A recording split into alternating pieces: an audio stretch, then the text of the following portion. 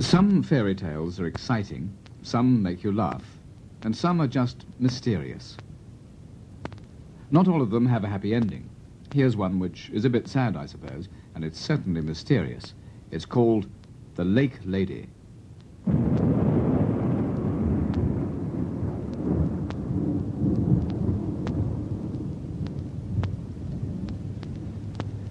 This story takes place in Wales, a land of mountains. There are lakes there too, and long ago there lived in Wales a young man, the son of a widow. They kept sheep and cattle. One grey and gloomy day, when the clouds hung low, the young man drove the animals out to graze on the side of a mountain which stood beside a lake. Suddenly it seemed as if the sun had come out. The whole area became bright. But the clouds hadn't moved. All the light was coming from the lake. To be precise, from an island in the middle of the lake. The young man shaded his eyes and looked down. There on that island was the most beautiful girl he'd ever seen. She wore a golden dress, and she sat combing her long golden hair. The young man knew that he had to attract her attention somehow. He was afraid that she might vanish before he had a chance to speak to her. He had nothing to offer her except the food he had brought with him. He took the hard bread and cheese from his pocket, and he called out to the lady. For a moment he thought she hadn't heard him, and then she stopped combing her hair, and she stood and turned. Then she came towards him, gliding over the surface of the water. The young man ran down to the edge of the water. The golden lady of the lake came quite close to him, and she looked more beautiful than ever. She stared at the bread and cheese that the young man held out to her, but she shook her head. Your bread is too hard, too hard. With such bread I cannot be fed. And then she vanished. The young man was frantic. He ran up and down the shore, calling out to her, but she didn't return. When he got home, he told his mother what had happened. She didn't laugh at him. She believed him completely, because there had always been strange legends in that part of the country, and nobody made fun of anyone who claimed to have seen something magical. Her son told her that the lady of the lake had refused the bread he offered her because it had been baked too hard, and he told her that if he didn't see that beautiful lady again, he would die. The next day, his mother gave him some bread that was baked for such a short time that it was still almost dough. This should please the lady of the lake, she told her son, and he drove the sheep and cattle off to the mountainside that morning in great excitement. Once again he stared across the grey waters of the lake, waiting and hoping. And then, once again it seemed that the sun shone as the beautiful lady in the gold dress appeared, her golden hair brightening up the whole mountainside. To the young man she looked even lovelier than before. He ran to the side of the lake, holding out the half-baked bread and the cheese. He called out to her that he loved her very much, and that if she didn't leave the lake and marry him, he would die. Once again, the lake lady glided silently towards him over the top of the water. She came close to him, but once again, she shook her head. Your bread is unbaked, unbaked. I cannot go with you. The young man begged her to stay, but she shook her head again and vanished. This time, the young man was desperate. He rushed home and told his mother what had happened. This time, she took the bellows and built up the fire and baked a loaf that was perfect, crisp and fresh. When he returned to the mountainside with his sheep and cattle, the young man went straight to the lake and stared across the water. A long time passed. There was no sudden brightness like the rising of the sun, and no lovely lady. The water was dark and still. The day passed, and it began to get dark. The young man realized that the lady of the lake just wasn't going to appear. Sadly, he rounded up his sheep and cattle. He turned and gave one last look back at the lake, and he was amazed to see not the lady of the lake, but several black cows walking across the water towards the shore. They were sleek and lovely animals, but there was no one with them. Then, just as they reached the edge of the water, the sky was filled with a golden light, and the lady of the lake appeared. The young man threw down his stick, took the bread and cheese, and waded out towards her. She had never looked more lovely. He offered her the food and begged her again and again to come with him and be his wife. She looked at the bread, and she looked at him. At last she smiled and told him that she would come with him. But she added there was one condition. After they were married, he would have to be very careful that he never touched her with anything made of iron, because if she touched iron, she would have to return to the lake and he would never see her again. This seemed such a small thing and such an easy promise to keep that the young man laughed and agreed at once. A moment later, the lake lady vanished again. The young man was terribly frightened and wondered what he'd done. He thought he'd lost her again. He was desperate, and he shouted that he would dive into the lake to find her. And he would have. But just as he was about to plunge into the water, she reappeared again. This time, she was not alone. Beside her was a tall and very dignified figure, an old man, her father.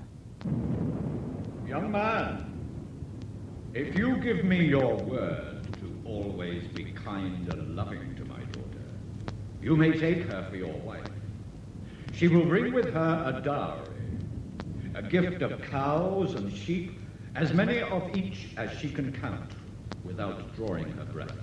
But remember this, if you are ever unkind to her, or if you should ever touch her with anything of iron, she will leave you and return to the lake. She will bring her dowry with her. You will never see her again. This made the young man even happier. He agreed at once to all that the old man had said. The lake lady's father joined their hands together and pronounced them man and wife. Then came the dowry, the gift that all brides gave to their husbands in those days. The old man had said that his daughter would bring as many sheep and cattle as she could count in one breath. And so she began to count. First, for the sheep. 1, 2, 3, 4, 5. 1, 2, 3, 4, 5. 1, 2, 3. She counted up to 15 before she ran out of breath, and at once 15 fine, fat sheep came up out of the water. Then she counted for the cattle, and soon 14 fat black cows were standing with the sheep, and one magnificent bull, who was black with a white head. The young man and his bride said goodbye to the old man and led their animals home.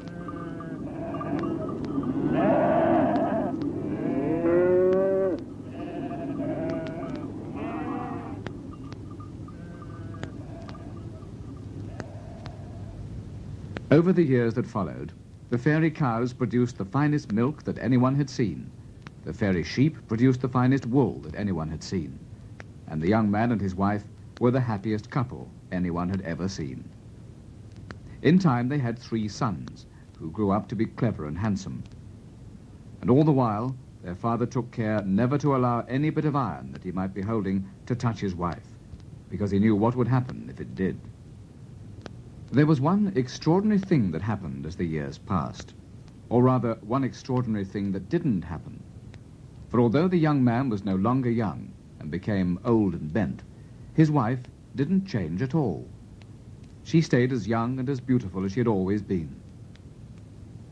But the 3 sons helped their father with all the work on the farm, and it grew and prospered as the sheep and cattle became great flocks and herds.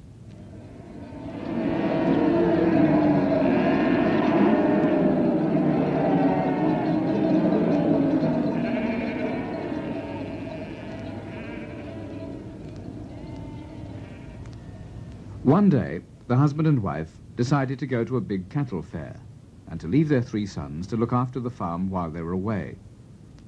They needed 2 ponies to carry them to the fair, so they went up onto the mountain beside the lake where they had first met to catch the ponies. The wife, who was still like a young girl, ran easily about and soon caught a pony. She held on to its mane, and she called to her husband to throw her a halter so that she would be able to hold the pony properly. Now he was old and not as quick-witted as he used to be, and instead of throwing a halter, he threw a bridle, Now, a bridle, as you know, has a bit of iron attached to it which fits into the horse's mouth, and this bit of iron touched his wife's hand. He realized at once what he'd done. He groaned and reached out his hand, but it was too late. She let go of the pony and gave him a sad look. The sky grew dark, and the wind sprang up. As the storm grew, the lady called to her dowry, her gift of cattle and sheep, and when she called, they came to her, from the fields and from their stalls. When they had all come to the lake, the lady and all her dowry vanished into the water. The old man went back to the farm and wept. His 3 sons had never heard their mother's story before, although of course they knew there was something magical about her because she had never changed over the years. They comforted their father. "Don't worry, father," they said. "Mother is still with us. She'll still be watching over us." And hoping to see her again, the 3 sons went every night to the lake and watched and waited for her return. But the waters remained still and dark. Then one night, as they stared at the water, it happened. Just as their father had seen for the first time, the beautiful lady rose up out of the water. She told them that she still thought of them and loved them as much as ever, and that she had one last gift for them, the magical gift of healing. If they listened to her, they would become the most famous doctors in the whole of Wales. And because she was their mother, and because they knew that to make people healthy was a good and wonderful thing, they listened. She told them where the plants grew that would cure people of sickness, and the names of the plants. There was one called Eyebright that would cure people who couldn't see well. There was another called Feverfew that could cure fevers. And there was another called Woundwort that would heal all wounds. She taught her sons how to prepare these herbs, and what magical words to say while they were making their medicines. They listened well and did what she told them, and the 3 sons became the wisest and most famous of all the doctors in Wales.